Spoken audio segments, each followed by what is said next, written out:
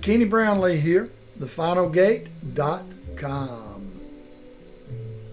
You ever wonder where the dinosaurs were in history? Well, I'm going to show you that the dinosaurs lived in the time of Adam to the flood. So the dinosaurs lived in this period of time on our earth, a little over 4,000, 4,500 years ago. Notice how long these people lived. Adam lived 930 years. Methuselah is the longest person recorded, a lifespan of 969 years. So these people lived a long time. The world was created basically to sustain life. So that life could thrive. Well, let me show you kind of what I believe the world looked like in the beginning when God created. Have you ever seen this map where they show the continents at one time was a single continent, and how over hundreds of millions of years that it broke apart into what we have today? Well, the truth is, I believe this, but it's not a matter of 200 million years. Our earth looked like this up here in the beginning when God created it. Okay? Now we can only imagine with images or paintings that people have painted of what the world looked like for Adam and Eve and his descendants. And we see what man or what science indicates that what the environment looked like for dinosaurs. Okay? Lush, wonderful tropical type environment. Okay? Imagine this forest, for example, and a flood came along and covered up millions of acres of land like this, or vegetation like this. That's where our coal fields come from. That's how that happened. It wasn't hundreds of millions of years. It happened in a short period of time, like the flood. Science has found fossils where a dragonfly is actually 2.5 feet wingspan. That's because creatures during that time of Adam, they lived for long periods of time, just like man did. Animals did too. Alligators, if they lived to be a couple of hundred years old, they could easily grow to be 35, 40 feet. And most dinosaurs are reptiles. So they never really stopped growing, and they were lived in an environment that give them such an advantage to live longer and to thrive. Dinosaurs wouldn't have had any trouble at all living in this tropical world of a single continent. Let's look at the Bible, and there's 2 references in the Bible in Job that seems to be describing some type of dinosaur creature. The first is in Job 40, and it's called Behemoth. And the scripture says, which I made along with you, indicating that he created this creature with Adam, with man. And this creature had a tail like a cedar. Well, there's other things that describe this creature. I encourage you to read it. There's another creature in the next chapter in Job 41 that's called Leviathan. Again, read this scripture and see what you think, and see if this creature doesn't sound like it's some type of dinosaur. Now, in my opinion, I think Job was describing this creature. And I know this is Godzilla. That's the best image I could find that fits that Leviathan. Okay? So there's no doubt he's describing 2 dinosaurs here that was made with Adam. Now, a lot of people want to argue about those 2 scriptures, that maybe they're just metaphors, or maybe they were talking about, a lot of people indicate that the behemoth was actually a hippopotamus. Well, let's look at Job 38, some things God said. He called a lion a lion. He called a raven a raven. He called a goat a goat. He called a donkey a donkey. An ox, he called an ox. An ostrich, he called a horse a horse. He called a hawk a hawk. He called an eagle an eagle. Why would he get over into the next chapters and describe two creatures and make up some silly mythical name? God wouldn't have done that. The behemoth was a behemoth. The Leviathan is a Leviathan. We'll see in Psalms 104 that David actually mentions Leviathan. And he mentions that he plays around in the oceans. Okay? So this is not a mythical creature. It was a real creature that lived on earth with man at some point. Now, let's take a look at Genesis 6. Let's read about what led up to the flood. As we can see, it says that man began to multiply on the face of the earth, and the sons and daughters saw the daughters of men, that they were beautiful, so they took them as wives. The Lord said here, this is important, he said, "My spirit shall not strive with man forever, for he is indeed flesh, yet his days shall be 120 years. So God sees Adam and his descendants are living hundreds and hundreds of years old. Well, God's made a decision here that he's going to have to stop that, okay? Now keep that in mind.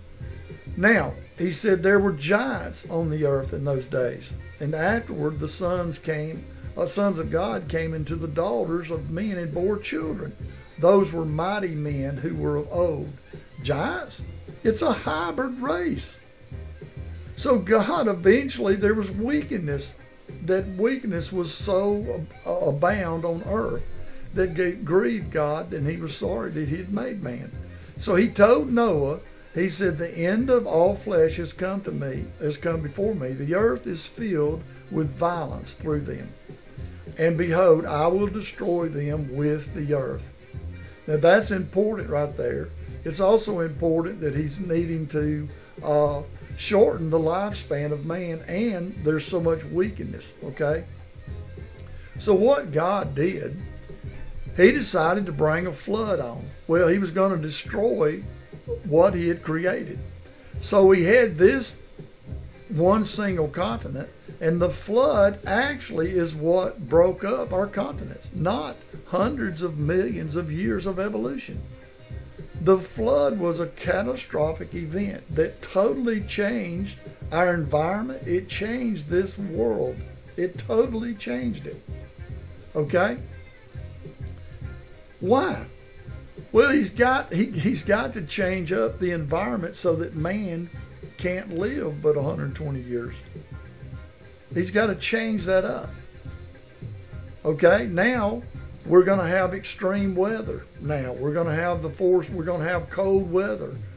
You know, the highest mountaintops today is as much as 5.5 miles tall. Okay? The deepest parts of our ocean is like 6.79 miles deep. So after the flood, the Bible says that the water rescinded. Well, where did it rescind to? Well, it rescinded back into the earth. God opened the chasms of earth to absorb the water so that dry land would appear again. He did the same thing on day 3. He separated the water and he allowed dry land to appear. Well, he did it again. He separated the water and so that dry land would appear, and he did that by creating these huge trenches in our ocean floors, and also by splitting up the continents into all these different single continents. Now we have polar ice caps. We have an ice age here. I know. Stay with me. We have an ice age here after the flood. Now let's look at our earth today. God did all this to accomplish the things that he said back in Genesis. He needed to shorten man's lifespan, so he changed our environment. He changed the world. In fact, the world's dying. Now I know people don't want to hear that, but it is. The world's dying. Let me show you. Let's look in Romans. In chapter 8, verse 21, he said, because the creation itself also will be delivered from the bondage of corruption into the glorious liberty of the children of God. For we know that the whole creation groans and labors with birth pangs together until now. Well, what is Paul saying here? He's saying that the world itself, the creation itself, mourns, and it's looking for redemption. Why is it looking for redemption? Because when God brought on the flood, he set in motion the world to die, to start dying. Because of sin, the world itself groans and is looking forward to the redemption of God when he comes back. Okay? That's a nice image from one of our satellites. I mean, this is a beautiful planet, but it's dying. Listen to what it says in listen to what it says here. That's Isaiah 65:17. It says, for behold, I create a new heavens and a new earth. Isaiah 66:22. For as the new heavens and the new earth, which I will make, shall remain before me. In 2 Peter 3:13, it says, nevertheless, we, according to his promise, look forward to new heavens and a new earth, in which righteousness dwells. Now in Revelations 21:1, it says, now I saw a new heaven and a new earth, for the first heaven and the first earth had passed away. Well, what are we talking about here? We're talking about when God brought on the flood, he shortened man's lifespan. He set in motion for the world or creation to die. And he changed our weather patterns. He totally changed everything. And he also got rid of the wickedness in the world of all the hybrid that man had created and all the death that was coming. Listen. It's not that hard to understand that the dinosaurs were in the age of Adam to the flood. The world was lush with everything it needed to sustain life for dinosaurs and man. There's no reason to think that. In the ark, God just simply chose not to bring on board some of these huge creatures. And so that's where they actually became extinct. Some of them did make it. Alligators, crocodiles, I mean, monitor lizards and all kind of reptile creatures and aquatic life in our oceans. A lot of these creatures survived, into our modern day. And listen, if you can imagine a modern day crocodile, if it could live 300-400 years, it could grow to 40 feet easily. But they don't, because they don't live that long. They die around 80 years, and that's about it. 20 feet, I think, is about pretty close to the biggest one on record. But the point is, man, there's no problem as a Christian for you to accept and believe that dinosaurs existed pre-flood. It's there. This universe has only been around for a little over 6,000 years. It's not hundreds and billions of years old. That's ridiculous. Don't get drawn into this trap of evolution. Don't let school systems teach your kids all this crap. You need to sit down with them and explain to them where the dinosaurs are in God's world.